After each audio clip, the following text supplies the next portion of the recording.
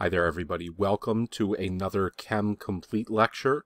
And in today's lecture, we are going to be taking a look at enolate chemistry, which I realize is something I haven't brought up on the channel yet. So enolates are compounds that are formed through the use of bases with carbonyl compounds, and they're usually a precursor to different condensations or types of reactions that most students will learn at the very end of organic chemistry. So we are going to take a deep dive into enolates in this lecture series, and we will do formation of enolates and discuss what they are in this lecture right now.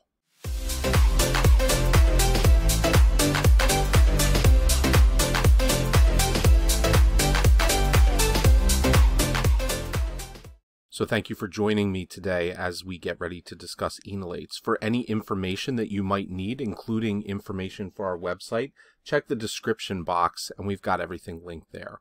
So enolate chemistry. What are enolates?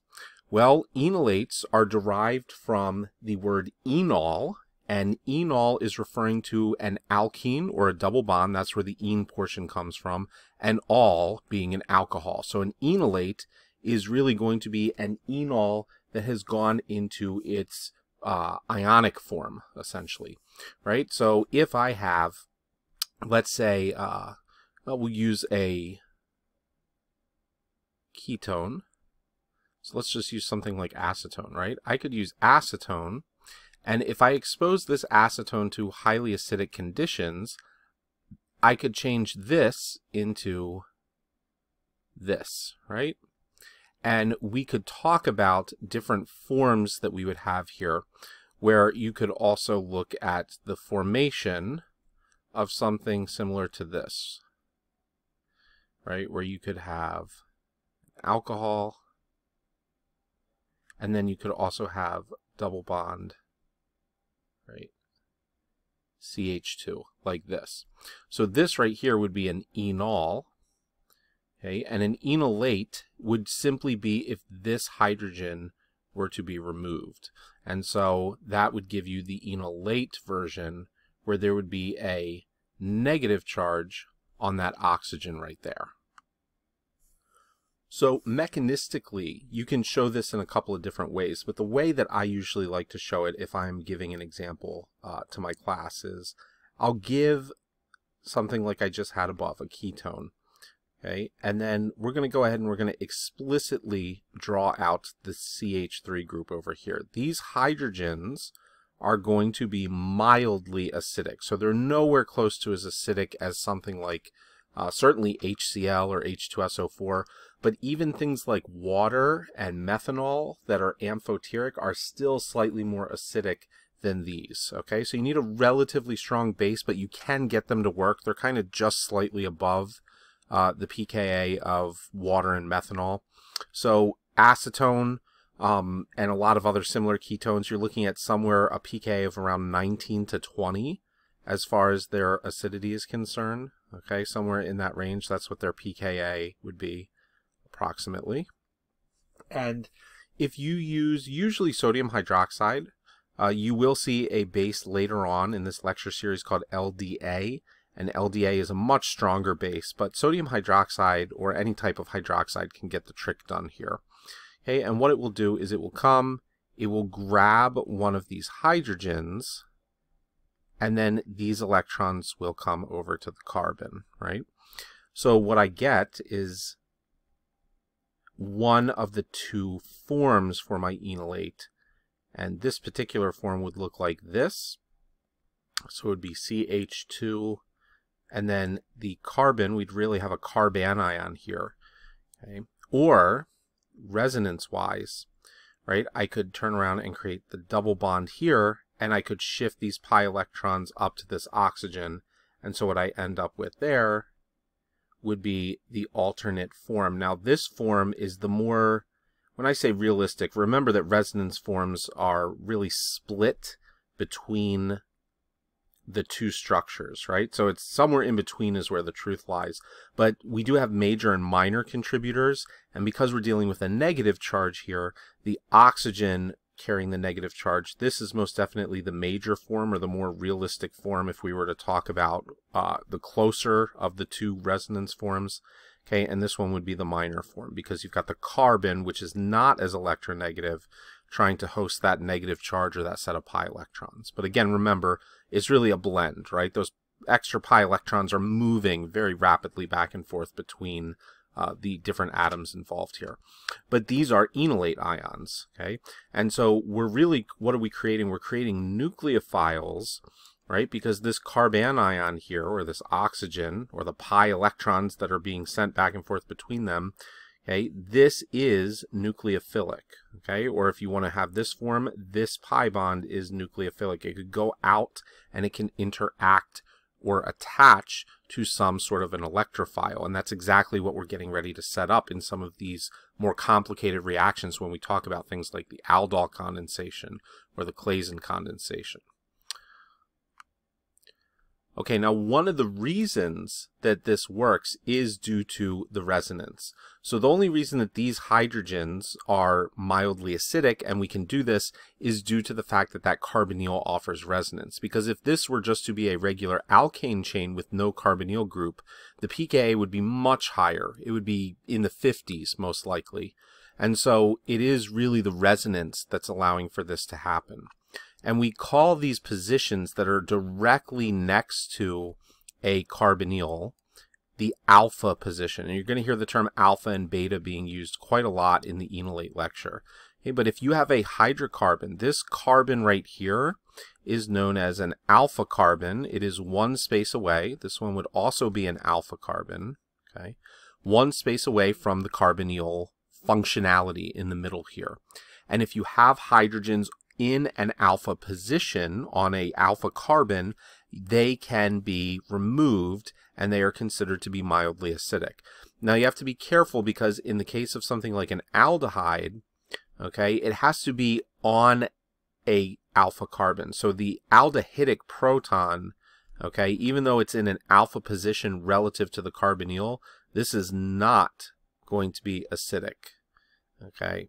And that's because if I try to remove that, I'm not going to have a carbon left behind to create a carbon ion, right? Then I'm looking at the carbonyl directly is where those electrons would go. And that's a different case. But the other end, right, if I'm making an aldehyde, this would be considered acidic.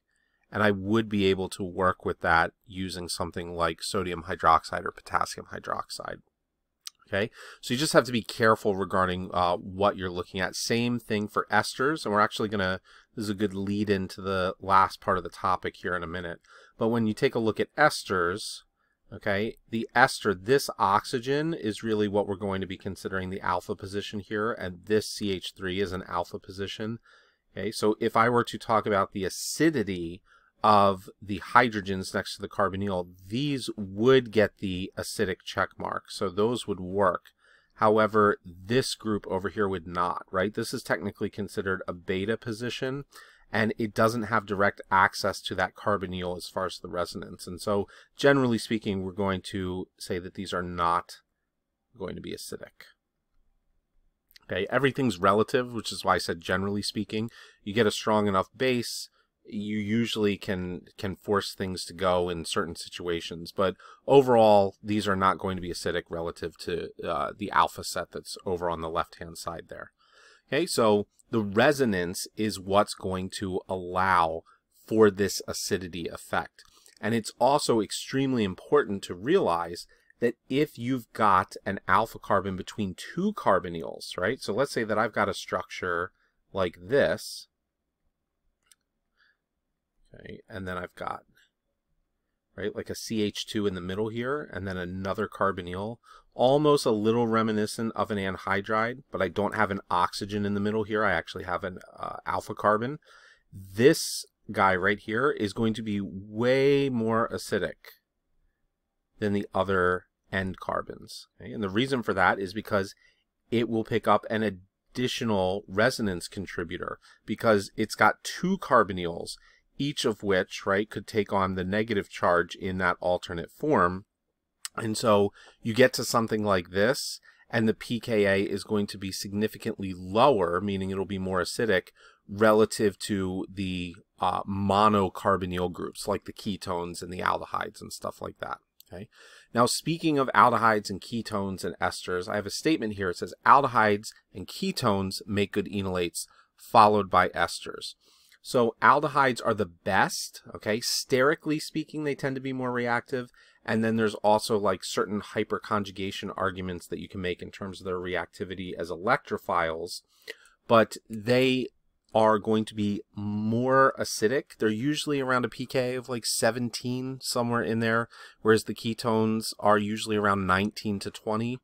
Okay, but the esters have a pKa of roughly 25 or somewhere in that range, depending on what other groups might be around.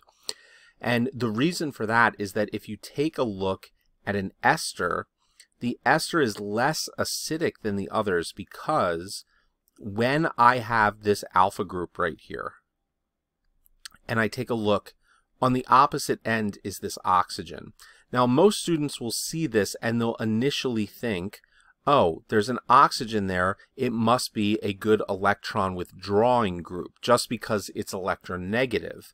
And that's not the case. So if you remember, if you've gone through and you've looked at resonance forms on aromatic rings, if we have an OCH3 group or a nitrogen with lone pairs, these lone pairs will donate towards, okay? These are electron donating situations.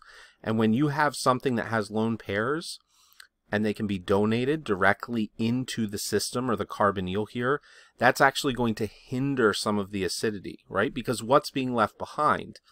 Well, if I expose the ester to hydroxide and I create the enolate, so I get the, we'll show it in this form here, right? So I get this enolate right here. Well, what is the enolate? In a sense, it's really extra electrons, right, that have been removed from that hydrogen-carbon bond and have been deposited onto this carbon right here.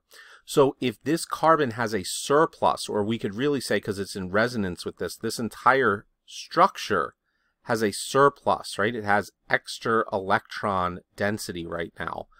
The last thing it needs is a neighbor that is going to attempt to donate or give electron density in towards that area, okay? And so the fact that this is an electron donating group is actually going to hinder some of that acidity or the formation of this, because this is actually a slightly less stable situation or setup than if it were to just be a ketone. Because if we didn't have that oxygen there and it was just a ketone, this CH3 does not have lone pairs the same way the oxygen does. And while it might be able to do a little bit of donating through hyperconjugation, like we mentioned a minute ago, as far as its ability to really formally donate lone pairs of electrons, that's off the table. So that's not going to be nearly as problematic as when we've got the oxygen, right, or a nitrogen group that might be there. So another example, nitrogen's even better at being a donator. Okay, imagine that I had something like this, and then I had the nitrogen. You got to be careful not to have the hydrogens on these nitrogens, really, because then those could become more acidic than even the enolates would be, right? But if I had something like this, this would definitely be an electron donating group, okay? So these guys, this would probably be like a pK of close to 30, whereas this one would be like 25, a ketone 19 to 20, an aldehyde about 17. So there's this sliding scale based on if you've got things that are donating. Now it's just the opposite if you have something that's withdrawing. Okay, so if you have, you know, let's say you've got a CH3 group, then you've got a carbonyl, and then over here you've got a carbon, and instead of hydrogens, you've got fluorines here. Okay, well, the fluorines are extremely electronegative, and in this case, the fluorine, and this is important because a lot of people, they'll go, oh, well, you just said the oxygen and the nitrogen have lone pairs, they donate. Why wouldn't the fluorine? Well, take a look. I'm not saying that the fluorine's directly attached to the carbonyl like the oxygen was, like the nitrogen was. I'm saying it's one group removed, this carbon, okay? So what it's going to be doing here, because it's not in this pi system where it's going to attempt to conjugate or do anything like that, it's really just going to exhibit its electronegative effects. It's going to start pulling here, right, trying to remove electrons and bring them towards the fluorines. And as a result, if I end up doing this and I create an enolate, well then if there's extra electron density, that's in this area, I've got something on the other side that's trying to pull on electron density, right? It's trying to kind of distribute it outwards or move it around.